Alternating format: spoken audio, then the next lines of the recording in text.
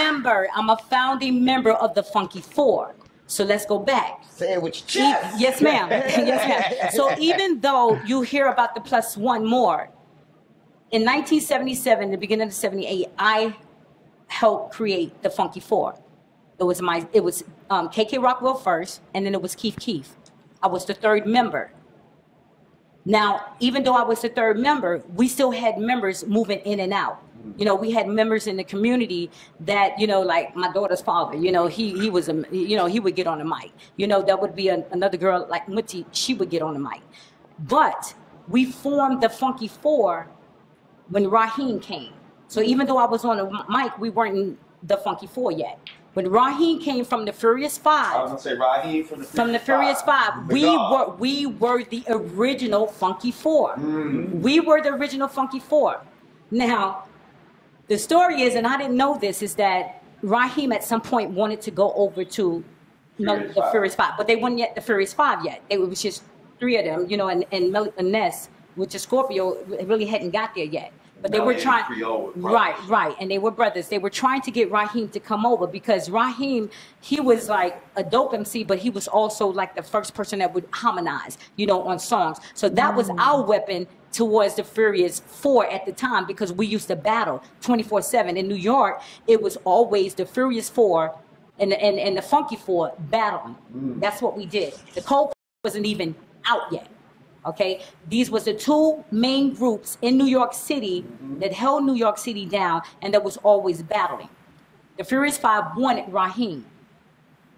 We had a battle one time in the Audubon Ballroom. Whatever happened after that, Raheem was told to leave. I found this out years and years ago. No, for real. I found this out years and years ago, and I was very upset with the other two guys because they didn't inform me as to what was going on. And so when it was all said, you know, when Raheem left, because we were really tight, brothers and sisters tight, I left. And when I left, Raheem went over to the Furious Four. They became the Furious Five. The manager, Jazzy D, asked me to come back.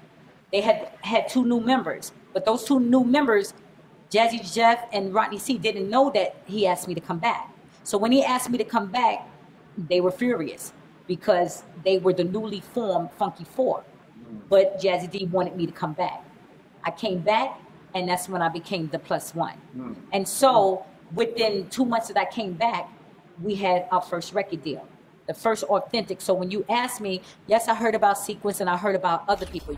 We're talking two different things. You're talking authenticity of hip hop in the Bronx, on the street of New York City, in them park jams, in them schoolyards, in them centers. There's a difference. You're talking 1979 when records were made. I'm talking cassette tapes before 1979. That's the difference. Straight. And I bear witness to that because I never heard no Sequence on no damn tapes back in the days. They're from South Carolina.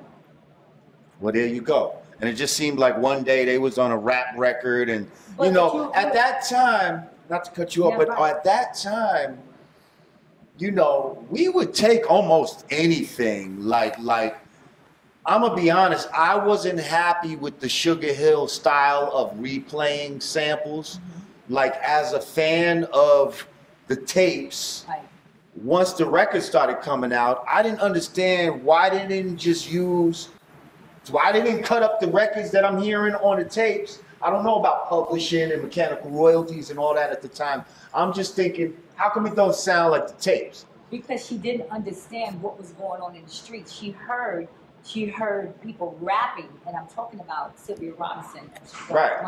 She heard people rapping at the clubs. She heard people rapping at the clubs to Good Times. She wasn't in those streets to see what was going on in the streets. So she never got that part of what was going on in the streets. When she heard, you know, whoever she did at Harlem World rapping, then she had a metaphor. Listen, I could do this. I could put this on the record. So she never got that part. She never got